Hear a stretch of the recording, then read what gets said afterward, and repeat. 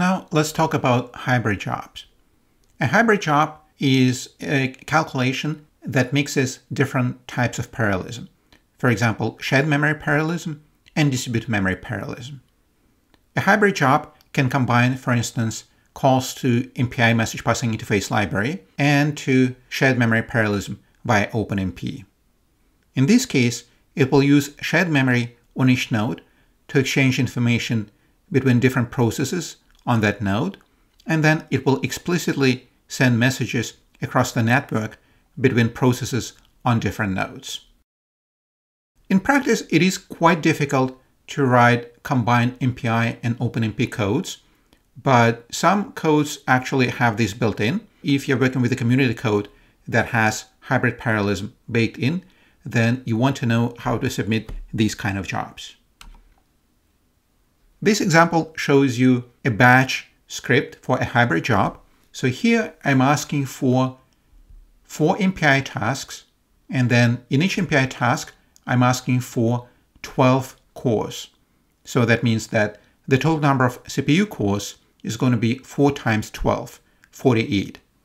I'm asking for 12 hours maximum runtime, and then I'm looking at the value of this variable, Slurm CPUs per task.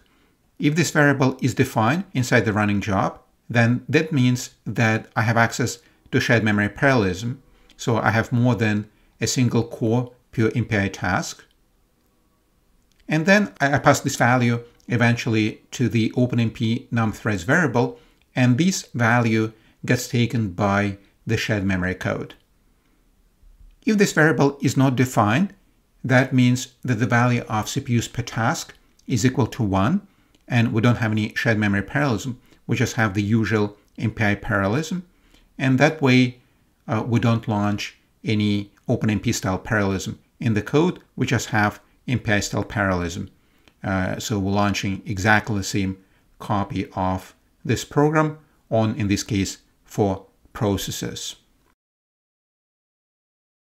In the Chapel course in the summer school, you will actually see many examples of hybrid parallelism, and in Chapel it's really easy to write hybrid parallel programs that will use distributed memory parallelism on multiple nodes and then shared memory parallelism on a single node.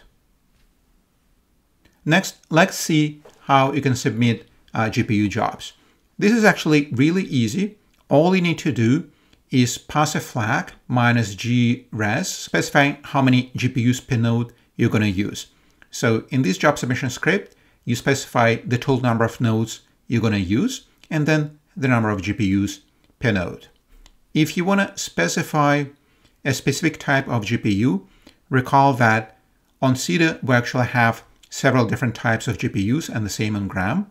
Then you can optionally pass a flag that will tell the scheduler what kind of GPU you want to use. For example, the V100L is a newer GPU on CEDAR, and T4 is a newer GPU on Gram. So the flag is going to be --gres equal to GPU column, the type of GPU column, and then how many GPUs per node you're going to use. So in this case, also don't forget to specify the number of nodes.